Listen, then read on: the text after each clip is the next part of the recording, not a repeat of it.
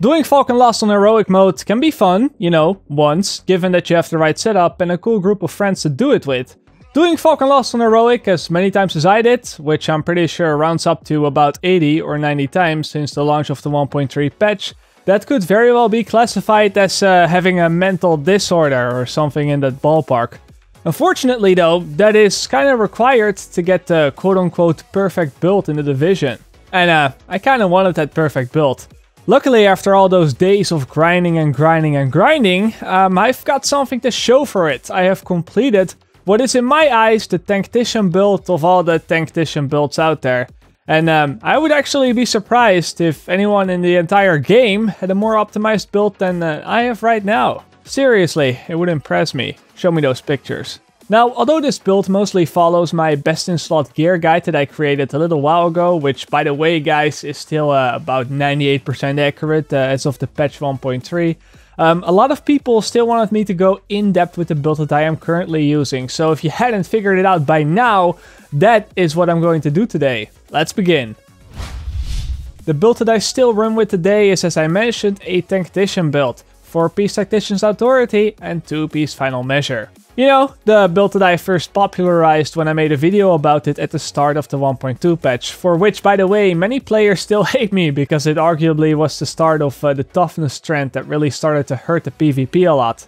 Hopefully the 20% damage increase will fix that a bit. But yeah, a lot of people tried out this build in combination with the Sticky Bomb, and in order to survive the Sticky Bomb, other players had to get the 2-piece Final Measure and spec a little bit more into stamina. Thus, everybody lost out on a lot of potential damage, while at the same time the NPCs also got a lot more powerful. Thus, the result was that it felt like that you were shooting rubber bullets regardless, unless you wanted to risk getting one-shotted by a random sticky. But what can I say, people? I'm sorry, I didn't know it was gonna be this bad. Now, before I go more in depth on how you should play with this build and what you can do with it, I want to go over each item individually and show you exactly how I put this build together. Basically, try to answer all your questions in this video. Just as last time, I will start with the gear first, and after that I will talk about my weapons. The reason behind this is because I feel that I deal a fairly low amount of damage. I don't really have a lot of firearms. And because of that, I can only unlock one of the talents on the weapon, the one in the free slot. For that reason, it doesn't really matter what the other two roles are, or, you know, you don't have to get anything specific, and thus it's not as important to talk about. Thus, the first thing that I'm going to cover in this video is my body armor piece. For the body armor, I'm using a Final Measure vest. It's the first one of the 2-piece Final Measure that I'm wearing. I have actually been very fortunate with body armor pieces, as on paper it is the hardest item to get a good roll for, simply because besides the main stat, it has 2 major attributes instead of 1. But when I was playing on the 1st of July, I actually found 3 Final Measure vests while farming in the Dark Zone, and all of those had 750 or higher main stat. All of those also rolled with extra armor, so all I had to do was simply pick the best of the 3 and then roll exotic damage resilience as the second major attribute. I sold the worst one of the 3, but I still have the second one in my stash, just in case I ever accidentally deconstruct or sell my equipped one. Yeah, that's right, I don't really trust myself. I've made that mistake before. Not too fun. Now, other than the armor and the exotic damage resilience, the piece also has increased kill experience and ballistic shield health. Admittedly, the kill experience is pretty much useless for me because you do not get any underground experience for killing underground NPCs, and I am already Dark Zone rank 99. But the ballistic shield health is actually a good thing because it allows me to have a near maxed out shield even while I'm only sitting on 32k skill power. And yes, I do actually use the shield sometimes, but we'll get into that later. The 2 mods that I have on the body armor are both main stat stamina, but instead of the skill power that I said that you should always roll on the mods, I've actually rolled them with exotic damage resilience. Now, that is not because I couldn't get my hands on stamina mods with skill power. As you can see in my inventory, I have plenty of very good ones sitting right there. But this is a choice that I purposely made so that my character can sit at the 90% exotic damage resilience cap, which is very helpful in the Dark Zone and in the new incursion. I figured that with all the skill power mods and the rolls on the backpack and the mask, which I'll show you soon, my base skill power would actually sit around 37k, which pretty much means that a lot of that would be wasted if I would be sitting, at over 60% of my Tactician's Authority stacks. And since in PvE teammates kept my Tactician stacks up to 100% in a matter of seconds, And because the uptime of Tactician's Authority is pretty much 100%, I figured that with 32k skill power would be enough to max out on pretty much every skill, while still being able to also have that 90% exotic damage resilience on top of it. That is why I'm rolling mods with exotic damage resilience. Next up we have the Final Measure knee pads, which together make up the 2-piece Final Measure, giving me the extra 50% exotic damage resilience. Now, these two I got in the Dark Zone, and with these two I got very lucky, because one day I was playing and I found a few Final Measure knee pads in a row, just like that. As you might remember, in my best in slot video guide I actually mentioned that you should probably roll armor in your knee pads if you have any trouble reaching the armor cap. But my armor rolls on all my gear is actually high enough so that I have reached the armor cap without the need of extra armor on the knee pads here. Thus, once again, I went for the extra exotic damage resilience, which helped me to get to that 90% cap. For the minor attributes, I have blind death resistance, disrupt resistance, and scavenging. Now I know that again the minor and the skill attributes don't really matter, but I just find it crazy how I actually got blind death resistance and disrupt resistance on the same piece, as those are exactly the status effects that a flashbang sticky applies. And as we all know, one of the best ways to shut down somebody that uses a lot of skills is to chain flashbangs on them so he cannot use his skills, you know, it disrupts them. Having these two resistances on the pads obviously doesn't make me immune to them, but they can still help out a lot if people in the Dark Zone are trying to chain those. Scavenging is admittedly kind of a wasted roll though. I thought they said that they had plans to change this around a bit in the 1.3 patch back when the 1.1 patch dropped.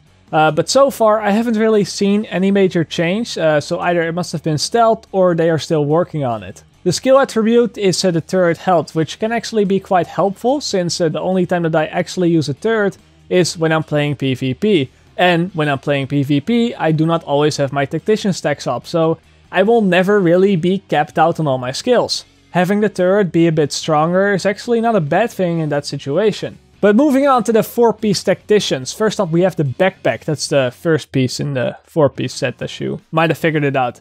I got all my Tactician pieces from those Falcon Lost heroic mode runs, and unlike with the final measures that I got by sheer luck, I actually worked really hard for these pieces. I already mentioned in the video how many runs I did.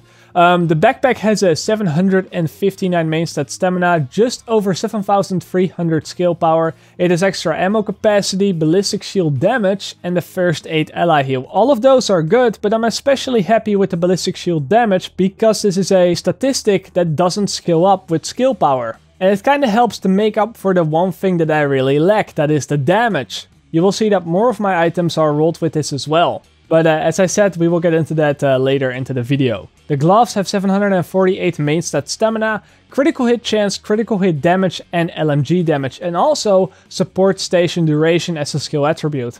All of these I'm pretty happy with because I actually play with an LMG, as you will soon see, but I'm pretty bummed out by the support station healing duration. There are two reasons for this. The first one is simply because the duration is kept at 30 seconds no matter what, unless you're using the immunizer. So this is most of the time a wasted statistic, even if you're using the healing station. And another reason I don't really like it is because I have a 100% uptime of this skill regardless. The cooldown can be as short as 20 seconds without any skill haste, but the duration of these stations, they are at least 24 seconds or 30 seconds if you're not playing with the immunizer. So this is completely wasted. The holster is a 3-stat holster with armor and again the ballistic shield damage. It has very high stamina and electronics, it is just that the firearms roll is a bit too low.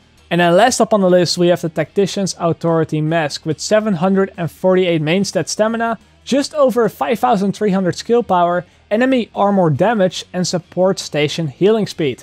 Now together all these 6 pieces make up my 4-piece Tacticians and my 2-piece Final Measure set. However, these aren't the only gear items that I carry with me. I actually have 2 separate restock sets as well that I use every time I get ammo and, you know, I sell all my items and stuff like that. The first gear set is specifically made to maximize ammo capacity, very helpful in the Dark Zone for example.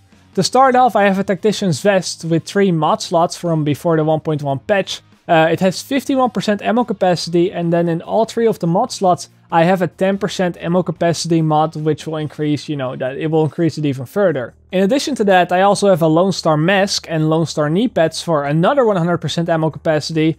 And in each of those, I also have a mod slot with that same 10% ammo capacity mod. And then to round it up, on top of that, I'm also using a police backpack, giving me another 75% extra ammo.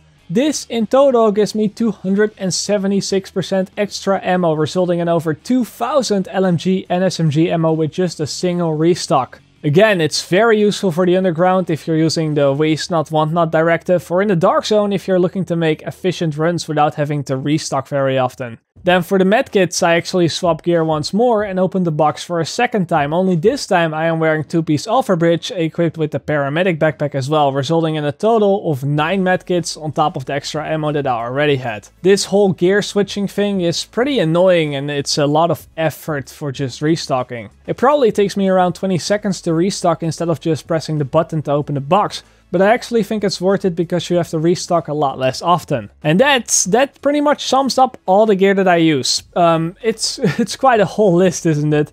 But with that out of the way, I think it's time to talk about the weapons that I run with. Again, they are less important to the whole build, they are not as crucial to have, but I'm guessing that this is still something that is worth talking about because there is a lot to talk about. It probably shouldn't come as a surprise to you that I'm actually using the L86 light machine gun. With the high base damage that this weapon has and the 30% extra damage increase to targets out of cover, that easily puts this weapon on par and even makes it stronger than most of the automatic weapons in the game, including SMGs. A lot of people still argue that SMGs are actually the strongest automatic weapons because of their base critical hit damage, and I'm not gonna tell you that they're not good, but if you can consistently land headshots, the LMG actually outdamages most of those simply because of the native headshot multiplier. I don't see a lot of other YouTubers talking about this, but every gun category has a different multiplier for doing headshots. For example, the SMGs have the lowest headshot multipliers in the game. They only do 50% extra damage for each headshot that you land. The assault rifles already are a lot higher, they do 75% extra damage for headshots. Shotguns do 80% more damage, snipers do 120% extra headshot damage plus the value that is given as a bonus, so that usually comes down to about 270% or something. But the LMGs and the pistols are actually in between there, both doing 100% extra damage when landing a headshot. So apart from the sniper, the LMG tops every weapon class if you consistently land those headshots. Especially now with the 30% damage bonus for targets out of cover. And you might say that it is hard to land headshots for PvP, but the LMG is actually so accurate that pointing the cursor on top of the enemy's heads and shooting away will connect almost every bullet.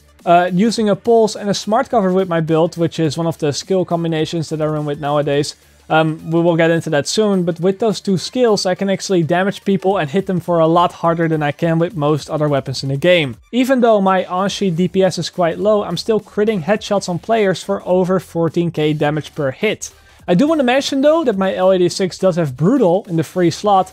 Obviously I can only unlock one talent and Brutal definitely helps me if I'm going for those headshots. So that is an added bonus that comes with that. One disclaimer though, this build still doesn't work for solo. If a 4-man group comes up to hunt you down and you decide to fight instead of running, you will still die most of the time unless they are poorly geared up or bad at the game to begin with. Most of the time you can take out maybe one before you go down, but I just want to say that no build is ever good enough to fight off 4 players that are geared just as you are and also of equal skill. If you want to go for those kills though, make sure you have the smart cover buff, and if you don't, do not trade fire because 4 people will out damage you no matter what. Then the pistol that I use, that is obviously the new X45, as it is crazy strong, way better than any other pistol in the game. It actually is on par with some of the primary weapons in the game. Now I don't actually use this pistol though, unless I'm playing with the ballistic shield, which I guess we will get into that right now, because since the sticky bombs are generally countered hard by people that run Final Measure, you know, that whole sticky bomb meta is kind of over. Everybody has adapted by having a higher stamina and, you know, the 2-piece Final Measure. I've kind of been looking into other combinations of skill sets. Some are better than others, some miserably failed, but I basically have a few setups that are kind of good. And the first one is being a full tank tactician. This set requires you to run the ballistic shield with the mod that you prefer.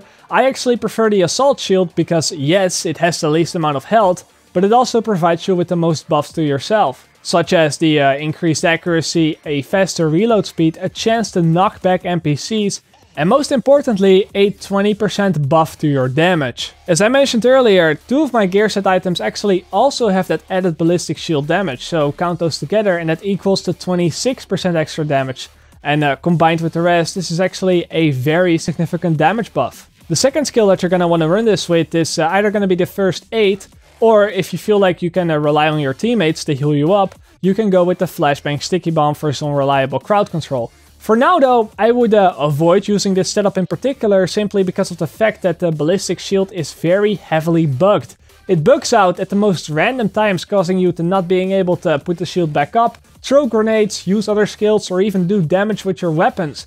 And you die almost every time because of it. When this gets fixed, however, I will be the first one to run it. The next setup that I have is actually the most difficult to play and the one that's most prone to errors, as it will require you to run a flashbang and a turret, leaving you with no option to heal yourself other than the medkits. This is kind of an in and out build. You basically run up to your enemies, you drop a turret in the middle, you drop a flashbang so that they cannot use their skills, and maybe you drop a grenade or two, and then you run back to your squad, which can then heal you up. They, on the other hand, are required to use triage so that you can enter and exit their heals multiple times, and then within a few seconds you will have your turret and your flashbang sticky back up. Then, when you're fully healed, you run back in, you drop your cooldowns, you go back out, you rinse and repeat. This will allow you to almost permanently disrupt them and dish out stuns so you can set up the kills for the damage dealer in your team. With 700k toughness and access to 9 medkits, you should be able to do fine in most situations, but be aware that they can also flashbang or stun you when you're going in, and if you're not close to your teammates at that moment, you know, things can get dicey really fast. The next setup is actually quite commonly used, where you basically run as a buffer with the smart cover and the pulse and provide insane damage buffs to you, but also to your team. I don't actually think this needs much explaining. It's very useful for PvE, almost mandatory in the endgame PvE. It's not as useful for PvP if the enemies run with a conceal, but you can still do a pretty damn good job. In addition to that, you can also run the smart cover with the first aid and you will just never die. I have been doing this a lot lately. It's actually the build that is the most forgiving in terms of positioning and allows you to take a crazy amount of damage before going down, as well as providing good heals and buffs for your teammates. And then last up, you can still run with the first aid and the sticky bomb for the good old stereotype tacticians that everybody has come to hate so much. But it is again easily countered by a 2-piece final measure and high stamina players. The talents that you want to go with obviously depend a little bit on your skills. I think that critical save is the only one that is really a must-have, and if you're running with a first aid setup, then you can add triage to that must-have list as well. But the rest, that's really up to you. For example, when I'm running around with a shock turret, I like to run fear tactics, but then when I'm using a sticky bomb, I like to use chain reaction. So yes guys, at the end of the day, I am not the one dealing the damage numbers. I'm not the one getting those 1 million crits. And I will never do as much damage as somebody with a 4-piece sentry build or a 5-piece sentry build. But that isn't to say that I am a useless running wall. With this build you can hard carry people in the incursions, in the dark zone, or in any other endgame PvE activity. Need somebody running the bombs on Falcon Lost? Well, that's me. Need somebody taking the caches on Clear Sky and putting them safely into those boxes? You know, here I am. Need somebody to sit in the middle of the flamers on Dragon's Nest so that you can shoot them from a distance without being aggroed? Well, here's the guy, that's also me. In the dark zone you can use smart cover to farm faster, you can cut ropes and take supply drops right under someone else's face, putting you in the center of attention even without the risk of dying if you pop a survivor link. Seriously, I've had people not being able to deny the rope cut because they had to reload their weapon and, you know, they literally couldn't shoot at me anymore because they had no ammo. That is how tanky you can get. Now, one pro tip right here to avoid somebody doing that. If you want to stop someone taking a supply drop or cutting the rope, all you have to do is drop a frag grenade under them. It will knock them out of the animation, no matter how tanky they are. Because as much as I like cutting ropes, I also hate to see you guys being mad over losing that god rolled item. So use frag grenades, they will deny any of those interactions. And yeah, that's pretty much what I have to share about my build as of today. I know this video was a little lengthier, which I usually try to avoid as much as I can, but I really didn't want to leave out any of the details and really show you what this build is all about and what you can do with it. But I guess that is pretty much all that I have to share with you right now. As always, I hope I will see you guys later, or like they say in the Netherlands, zie je later!